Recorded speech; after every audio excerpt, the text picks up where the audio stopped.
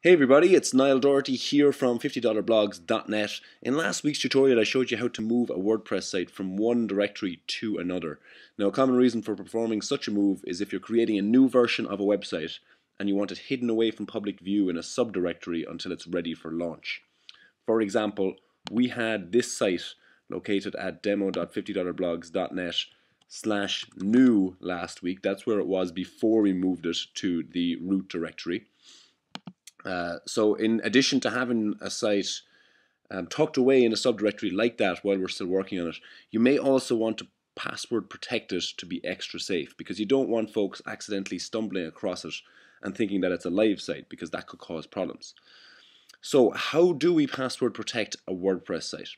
Well, the quick and easy way to do it is to use a plugin.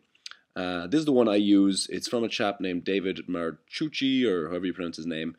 It hasn't been updated in a while, as you can see here, but it's nice and light and it still works perfectly for what we need.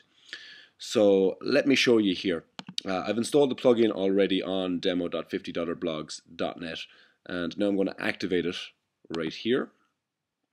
And once activated, I'll show you quickly the plugin options. If we go to settings, password protect plugin is there now. So these options allow us to specify a message for the login screen that folks will see when they try and access the site. Cool, so now let's log out of the site to make sure that this plugin is doing what it's supposed to do, because to logged in users everything will still be accessible, which is what we need, because we really need to be able to work on the site ourselves.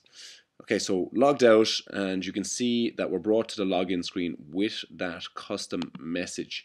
So whenever someone tries to access the site, if we go to just the home page of it here, they're going to get this login screen with that custom message. So let's try and reload another page on the site just to make sure that everything is protected. So here's one I loaded up earlier. Let's click the refresh button. And yep, that one's protected too. So perfect. That's the quick and easy way to password protect your WordPress site. That's really all there is to it. So once again, my name is Niall Doherty for $50blogs.net. Check back next week for another helpful WordPress related tutorial / screencast dealio. If you subscribe in the sidebar here at $50blogs.net/blog, you'll get a heads up on any special offers related to $50 blogs, plus advance notice of live support sessions where you can get all your blogging related problems solved and questions answered absolutely free.